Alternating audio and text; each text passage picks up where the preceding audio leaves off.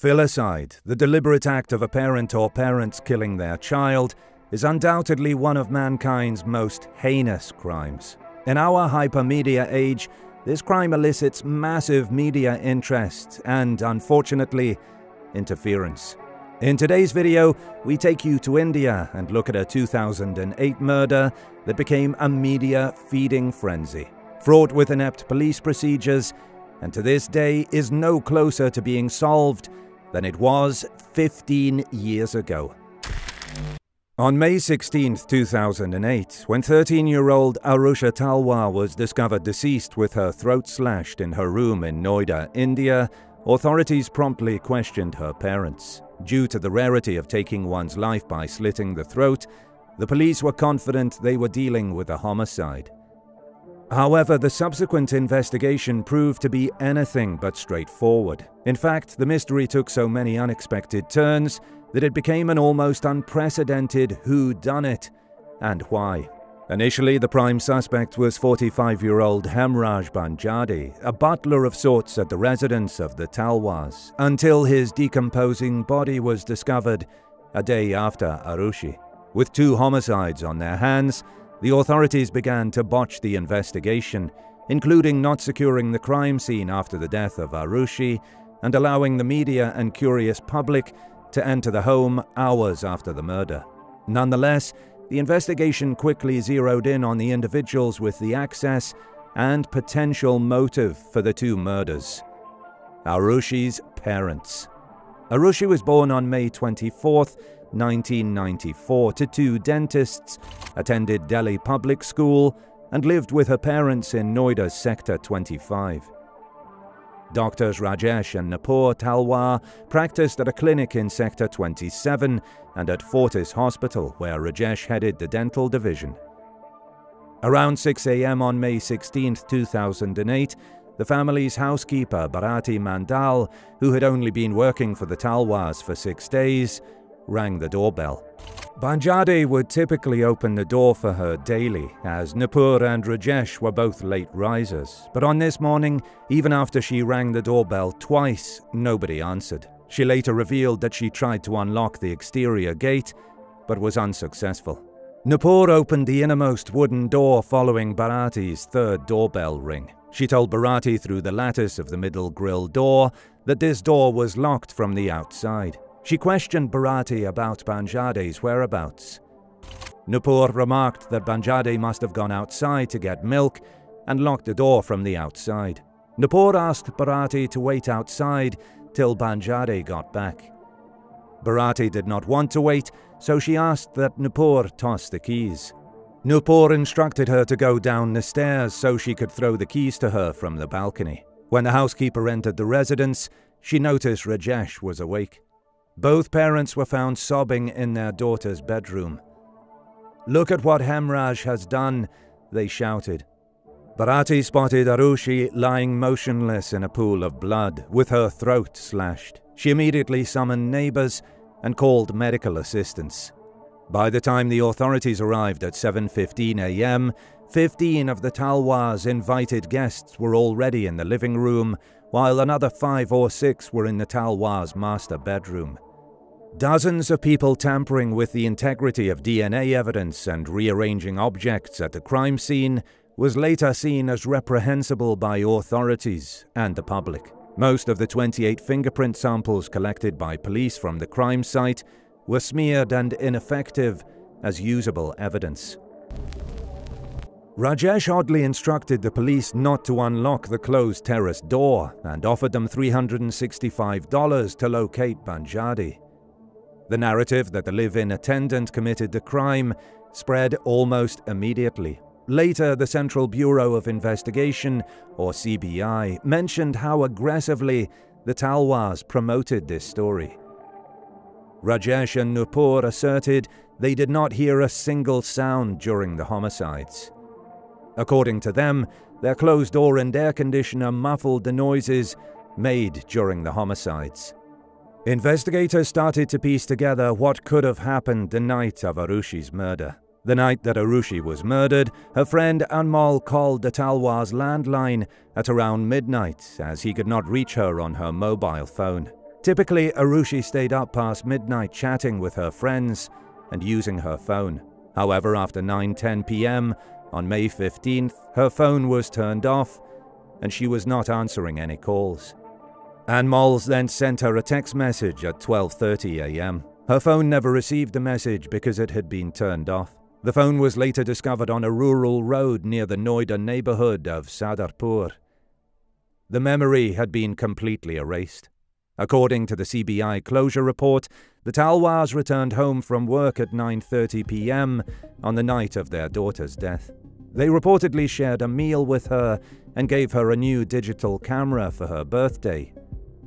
After taking a few family photos, the family retired at 11 p.m.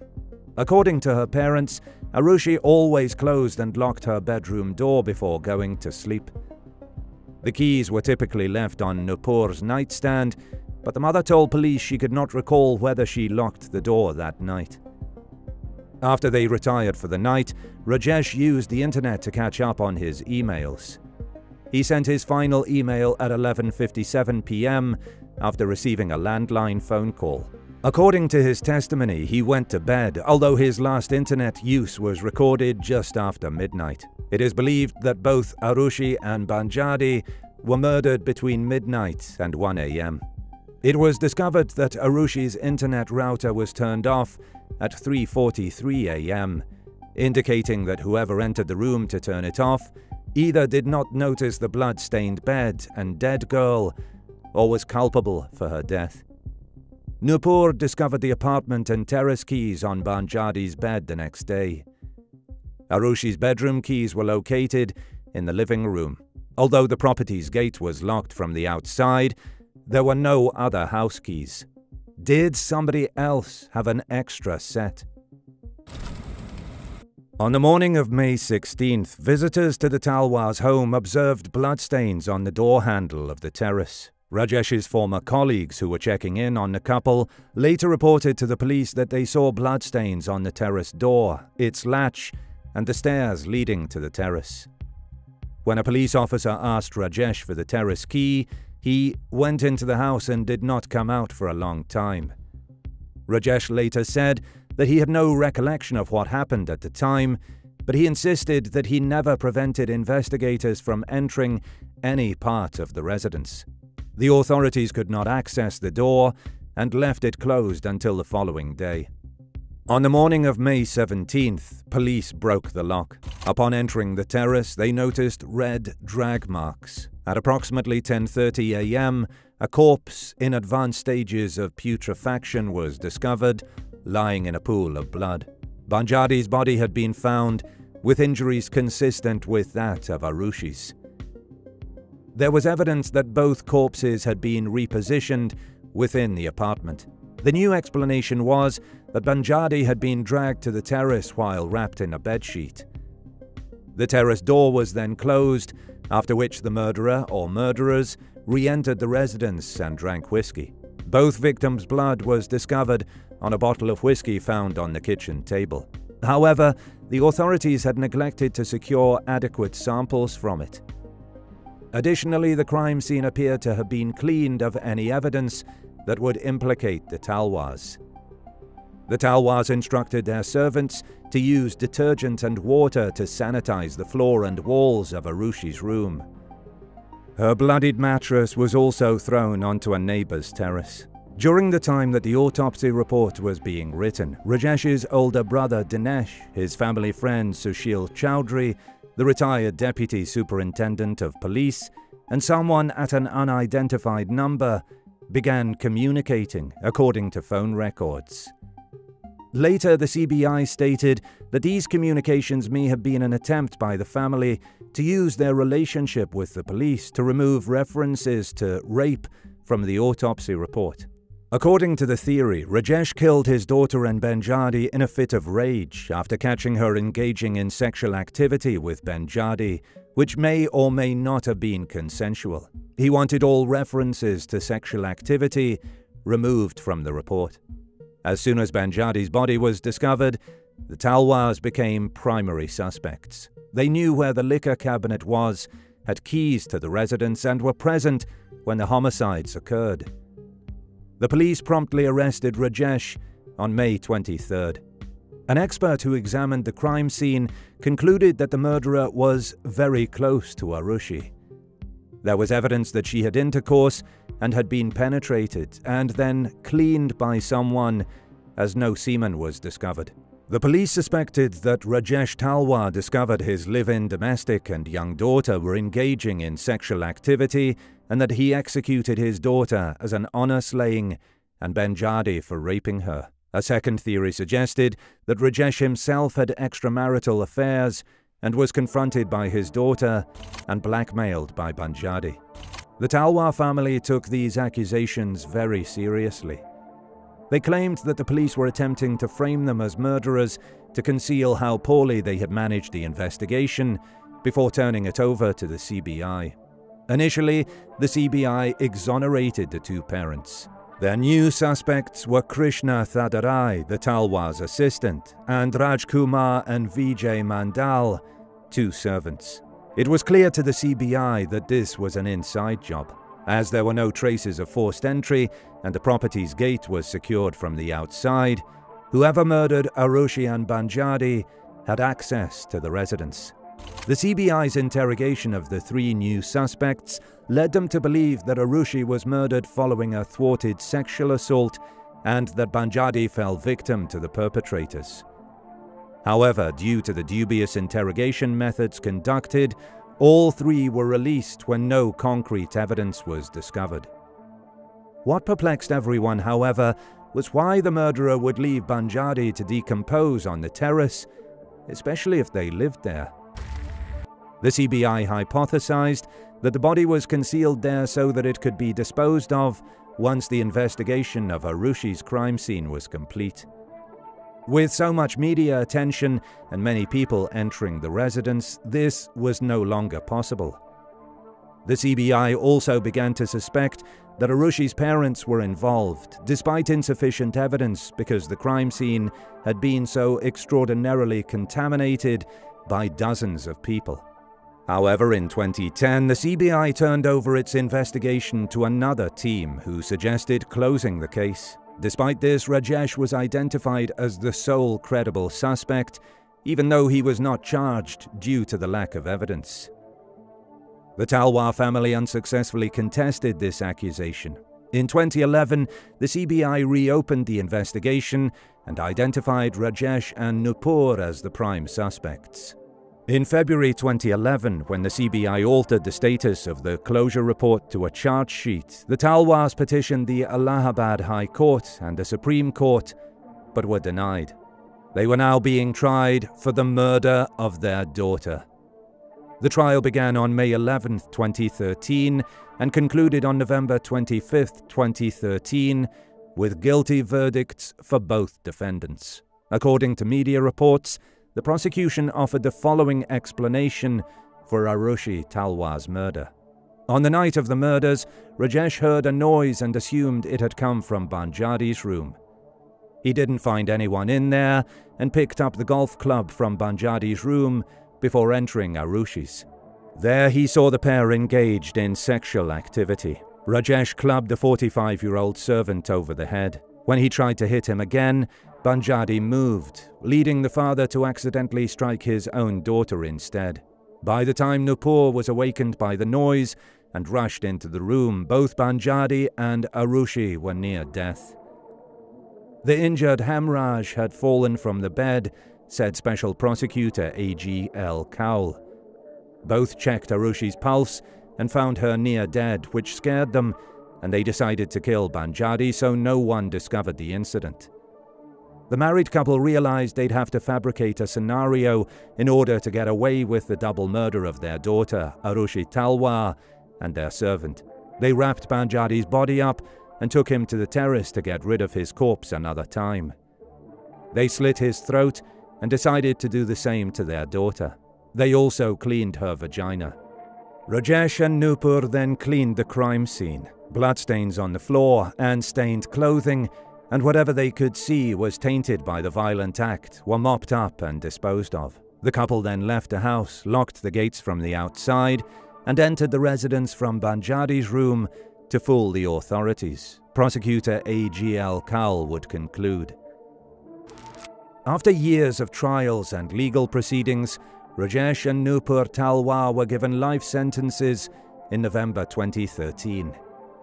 The decision was heavily criticized for being based on insufficient and circumstantial evidence, and the Talwars again appealed to the Allahabad High Court.